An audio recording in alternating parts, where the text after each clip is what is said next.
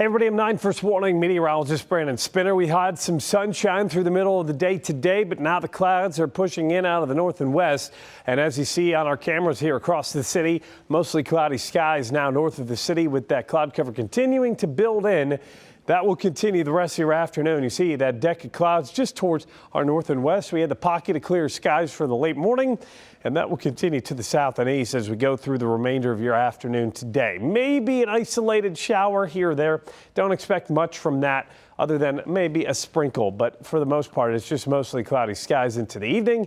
And then overnight into tomorrow, we start to clear out. The clear skies, though, do allow for our temperatures to dip, and with that moisture at the surface from rain this morning, could have some fog start to develop to start your Tuesday. Not everybody deals with it, but those that do can expect some denser visibility to be an issue, as we'll deal with that denser fog most likely through the morning until about 8 or 9 a.m.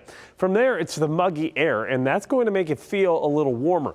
High temperature tomorrow topping out near 87, but the feels like temperature as high as 89. But it's Wednesday that you're really going to feel summer like. Upper 80s, low 90s for a high, but the feels like temperature peaking out at 94.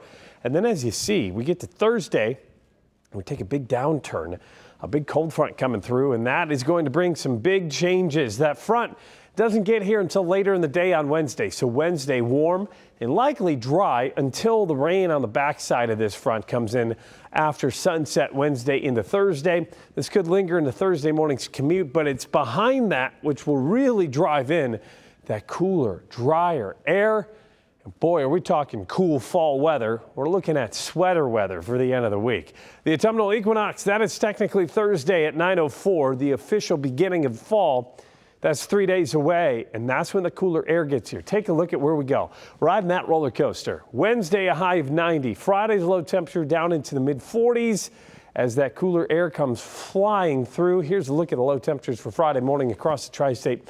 Low to mid-40s in many spots, could be as low as 42. The high temperature Friday, not much warmer at all, into the upper 60s out there. Today, 82 degrees, mostly cloudy, staying muggy into the afternoon. Still that slight chance we may see a shower or two. Overnight tonight, down to 65. Patchy fog, warm and muggy. Overall, what we're looking at is a very muggy stretch for the first half of the week. 87 degrees for Tuesday. Feels closer to 90 with those clouds picking back up. Super 9-day forecast, 87. Then a 90, 87 and 90 for Tuesday, Wednesday. And then the end of the week, that drop in temperatures, fall-like weather from there on out with lows into the 40s and 50s, highs into the 60s and 70s. Have a great rest of your Monday and be safe.